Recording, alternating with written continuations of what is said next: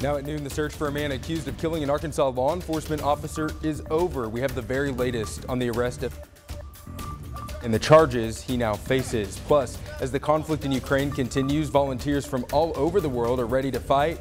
How people are answering the call. And your local shopping mall may soon look very different. We're taking a look at some of the major changes coming up at 12:16. Let's start with that THV 11 update. After more than 30 hours of searching, the man accused of shooting and killing an Arkansas Department of Corrections sergeant is in custody this afternoon. The Pulaski County Sheriff's Office arrested DeMark Jordan around 6 o'clock this morning. Authorities first encountered the 37-year-old on Sunday night while responding to a welfare check. They tell us he started shooting at them before escaping. According to the Sheriff's Office, DOC Sergeant Joshua Caudell and a tracking dog found Jordan, who then shot Sergeant Caudell. Jordan now faces several charges, including capital murder, and is being held without bond. He'll appear before a judge tomorrow morning. Sergeant Caudell served in the Tucker K-9 unit. He's been with the Department of Corrections since 2012. He also worked at several other Arkansas prisons during his time with the state. He leaves behind a wife and 3 children. Flags are at half-staff this afternoon. You can see that is the case here at the state capitol. That is in honor of Sergeant Caudell and West Memphis firefighter Jason Lang, who also died in the line of duty over the weekend.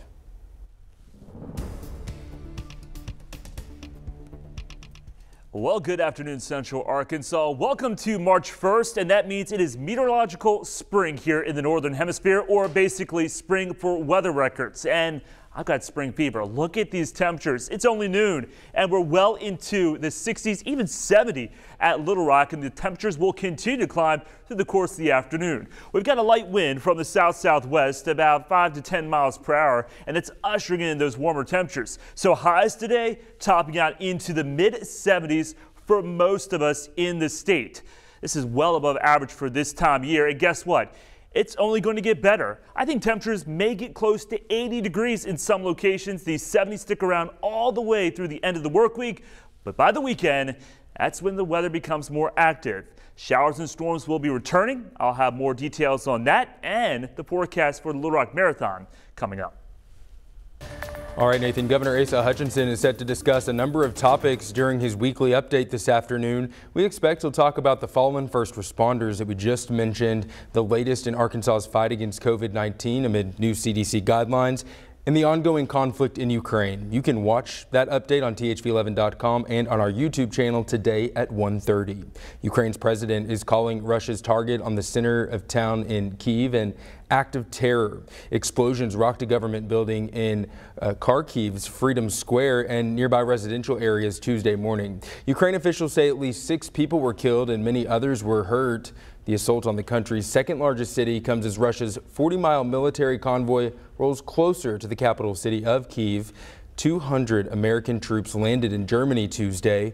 They are part of NATO's eastern flank. Their arrival comes as Russia's defense minister says it will continue its Ukraine operation until its goals are achieved. Russia's invasion of Ukraine will loom over President Joe Biden's first State of the Union address and will likely be the first topic he raises tonight. The president will need lawmakers in attendance to pass an emergency spending bill to provide more arms and aid to Ukraine. There's no question that this speech is a little different than it would have been just a few months ago. There will be a lot of unity around helping the Ukrainians with more weapons. But the war in Ukraine will hit Americans in the pocketbook, so the president will have to deal with the economic consequences. Those possible impacts come as a new CBS News poll shows 70% of those surveyed disapprove of how the president has dealt with inflation. While governments may be reluctant to send in troops to support Ukraine, volunteers from all over the world are ready to fight. British men are among those answering the Ukrainian president's call for foreign fighters to join the war against Russia. Riley Carlson reports from London. Hello, yeah, we've come to join the Ukrainian army or whatever they're called. Leon Dawson has no military experience, but he's joining a steady stream of civilians signing up to defend Ukraine. He's collecting secondhand military gear with his friend and says they know going to the front lines could be a deadly move. We're young, strong, fit men. We can help, so why not? Waza, that's just a nickname, is a military surplus supplier. He's sending hundreds of old UK uniforms, similar to Ukraine's military, but is making one alteration. I'm taking all the insignia off because what we don't want is any propaganda from the Russians saying there's British troops in obviously Ukraine when there's not.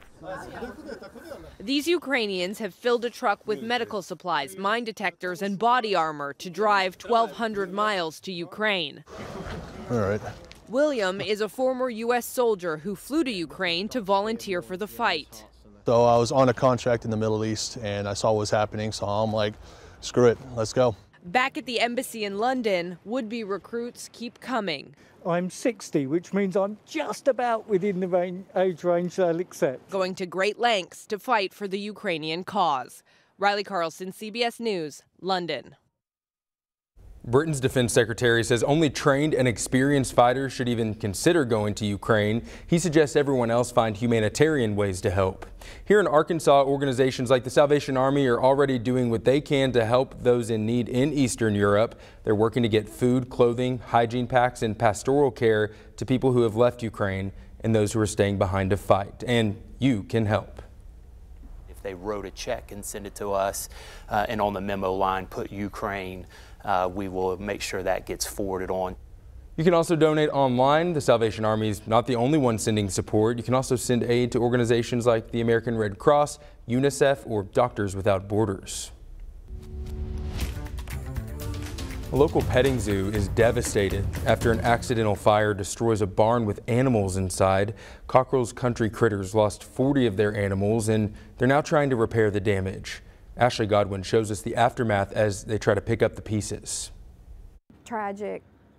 We're devastated. Last Thursday, the owners of Cockrell's Country Critters Petting Zoo was getting ready for the winter weather, not knowing they would have to face an even worse event. He noticed a flame, or actually dark smoke coming. A neighbor saw the barn on fire. Rescue crews came quickly to get the animals out and put out the flames, but 40 of them couldn't be saved. The owner says it was an electrical fire. Part of our family was taken away that day. People have dogs that are like family members. These were our family members. But some were saved, like Oscar the snake. It was right by where the fire started. There's all kinds of debris, soot everywhere around it. And Oscar was in there. Oscar is absolutely fine. Not any soot on him at all. It's going to be a long process to get the barn repaired with new animals. Even though the damages is in the thousands of dollars, the animals lost can never be replaced. Then they'll be forever in our hearts. Ashley Godwin, THV 11 News. Cockrell's will have a benefit concert Saturday, March 26. It'll be from 11 to 6 with live music, vendors, and food trucks. The petting zoo will be open this Saturday and continue with birthday parties and events.